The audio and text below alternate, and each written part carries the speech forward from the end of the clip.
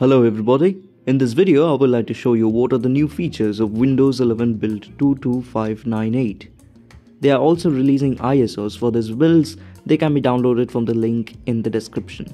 Like the last week's build, it only includes a handful of changes and improvements, but there are several fixes that will improve the overall experience on the devices. Now there are several changes and improvements also. They are now offering new builds to Windows 11 insiders in China and Lenovo PCs starting with build 22598. They're also trying out auto launching of Get Started app with some Windows insiders after upgrade to help people get started with their PC. Now this is kind of inspired by all the Linux operating systems, and it's good to have that. If someone is new to Windows, then that person can understand how to get along with their new PC or computer. There is an update of Windows Spotlight. Now they're trying Windows Spotlight on desktop to be on by default for as the default background for new devices when you are using a clean installed Windows 11 version from the ISO. They are trying this experience out with a number of limited users in Windows Insider build. So they are also trying to display a 4K desktop backgrounds in Windows Spotlight. They are trying this experience also with a limited number of Windows insiders at first.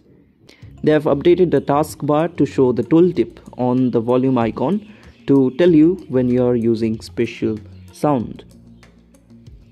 Also, the new media player has an improved library experience and new video playback enhancements. Now they started rolling out from today a new version to the Windows Media Player of Windows 11, that is the version 11.2203.30.0 to Windows insiders in the dev channel. You can now switch between the two different views on the artist page when browsing your collection. One view shows you all the albums in a grid, the other shows all the songs grouped by albums. They have also added quick actions to albums, artist videos and playlists when you hover over them for quick selection and playback. There is also a handy context menu available if you right click on the now playing screen, from where you can open new files without navigating to another page. You can also access the album page and the artist page for your current song. They have added a new video enhancement feature as well, which allows you to adjust the brightness and contrast of your video. In addition to these new features, they are also continuing to work on improving the performance of Media Player for those of people using very large music libraries. So you can also let them know what you think about that by suggesting in the feedback hub. Now there are also several fixes. Some of them I'm going to discuss in this video. One is that they have fixed an issue where if you use the keyboard focus on taskbar, hovers like previews would stay up during all taskbar interactions. This has been fixed, and also they have fixed what was causing the taskbar badges to come back after explorer.exe crashes, even if you had turned them off in settings. Also, they have made a fix for an issue where some mouse move events weren't being passed to apps for icons in the system tray.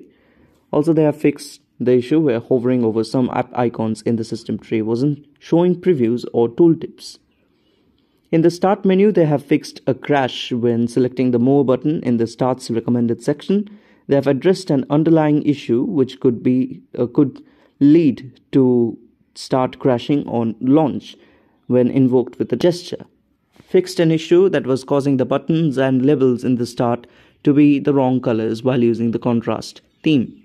Addressed an issue where if you swipe to scroll the contents of a folder in the pinned section of start, it would unexpectedly close start. Also, there are several more improvements that you can see from the link given in the description. The entire post is there in my blog. That's all for this video. Thank you so much for watching. Do like, share and subscribe.